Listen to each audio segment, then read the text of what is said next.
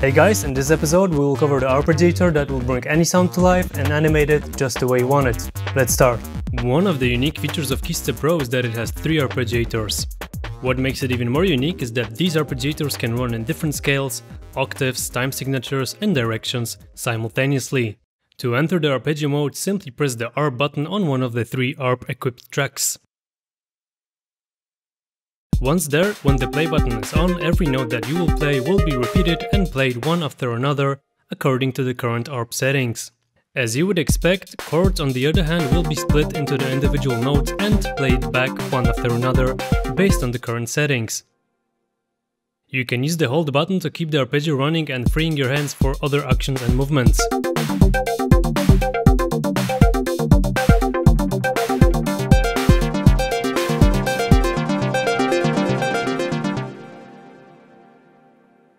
The ARP also responds to the encoders while the arpeggio is running. My favorite is the randomness one.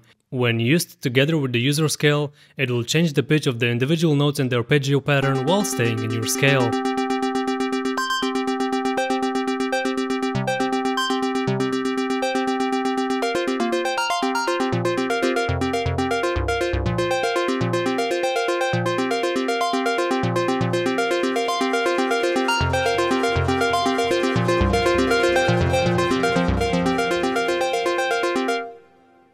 Sounds really nice.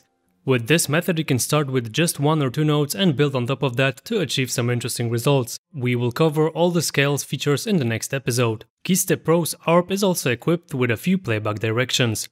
These are marked in blue and are available when used with the shift button. The default setting is called order and it plays back your arpeggio in the same order you have triggered the keys.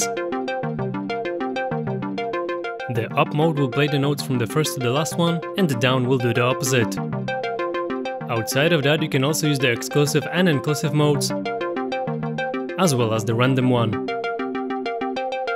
The last one is called poly and it will play and repeat your chord as a triad, allowing for some special polyphonic arpeggiated results.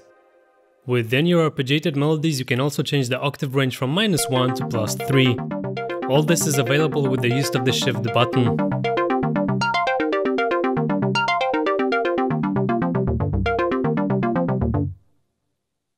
Proposed time divisions vary from 4ths through 8ths and 16ths up until 30-second notes.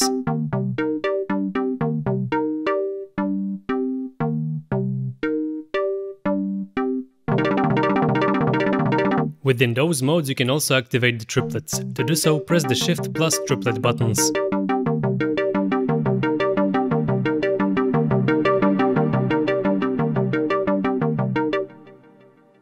Chord mode is a feature that makes it easy to play chords with just one finger. To activate it, press and hold Shift plus tie and rest buttons while adding your notes, either playing them as a chord or one by one. You can play up to 16 notes on the keyboard. These will create your chord that you can then trigger with a single key. This feature works in all the KeyStep Pro modes, but there is something in it that will take your arpeggiated patterns to the next level, making it super easy to play fast polyphonic scale quantized arpeggios.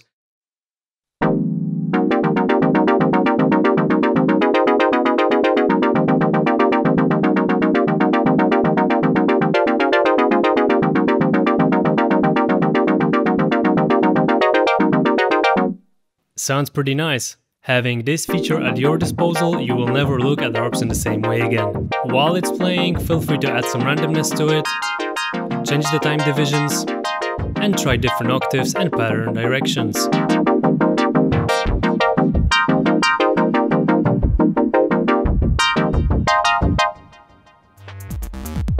As you can see, the arpeggiator's features and the way that they can interact with each other are pretty deep and allow for achieving unusual results. Thanks for staying with me and see you in the next episode.